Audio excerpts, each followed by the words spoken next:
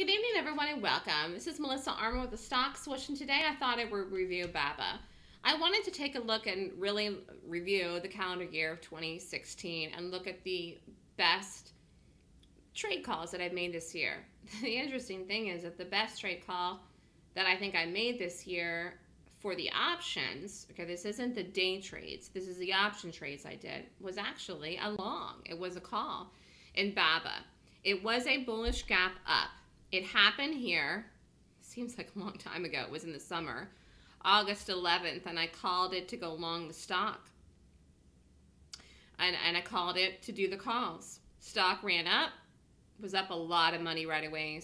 Every single person that did this, that was in the letter or the trading room, did it here and made huge profits here. A lot of people got out. I didn't. I stayed with the trade. One day it was negative in here. I added to the position to cost price myself down, and it rallied back, and I ended up making more. I didn't hold it the last day, but boy, man, oh man, if I had held that the last day, oh, guys, you know, I look back at that and I say, if I had held that the last day, but, you know, I still think, all in all, I did absolutely the right thing because of the fact that this was the week of the Labor Day, so the market was closed on Monday. And when you have a holiday, going on in the market, you can never be sure exactly what's going to happen. And so I was up a lot of money and I got out here.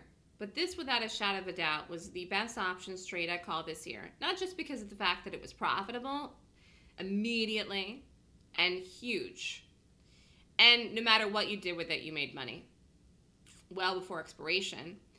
But the one thing that made this such a good call, looking back, is that I saw that the stock would explode after the gap up, which actually was red in the day and closed red. So the earnings happened in the gap up, and I rated the gap. I didn't go long this as a day trade, but I went long it as an option. I gave myself a lot of time. But the fact is that I predicted that the stock would explode after the earnings, despite the large gap up and the fall on the day of the earnings. I predicted the explosion, and it went even more, actually. This is all the power of the gap and the rating system and what I do.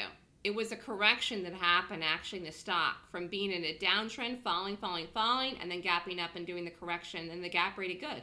But I didn't day trade it, but I did it as an option to get the explosion, and it was a really good call. It was one of those crazy Melissa calls that people say, from my broker to my students to everybody, how did you know that was going to do that, Melissa?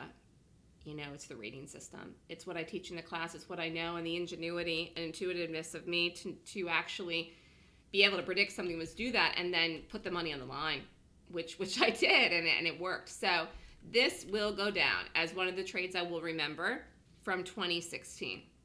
If I had held it into this last explosive day on Tuesday, option didn't expire to the Friday of the week, but I was concerned about the Labor Day when the market was closed, I would have made 30 grand. I did not. I ended up making 11 something in here.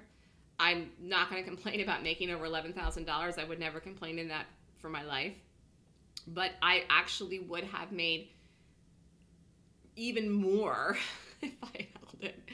So, you know, I always say to people, you'll never get out of the high of the day. You'll never get out of the low. But this goes down as a trade that I will always remember. Everyone's been asking me about this because we made so much money in the trading room on this. I got to tell you, the stock doesn't look so hot.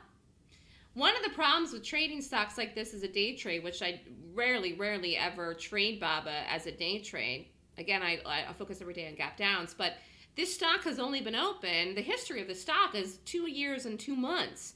You don't have a big history here. I gotta tell you, the break of that gap up on the earnings that did the correction that fell through here, despite the fall off of the market, is not making me feel warm and snuggly. I would not be long the stock. I would not be short the stock. I would not be in the stock at all. I think the stock needs to figure itself out. It's trying to do it.